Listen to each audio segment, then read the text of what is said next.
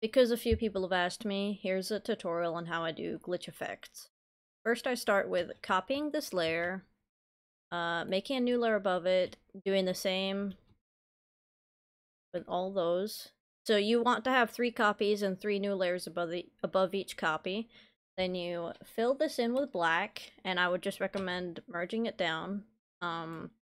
Set the other layers to multiply. Put, like, this can be in any order. I usually put, like, light blue, cyan up top, red down the bottom.